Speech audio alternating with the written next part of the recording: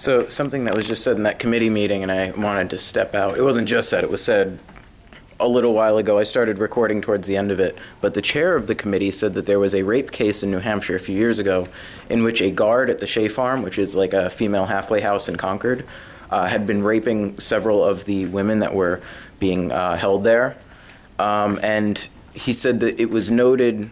He didn't specifically say in the defense, but he said there was some implication, I presume that the aggressor in that case stated this, that the victims were targeted because they had been charged with prostitution previously.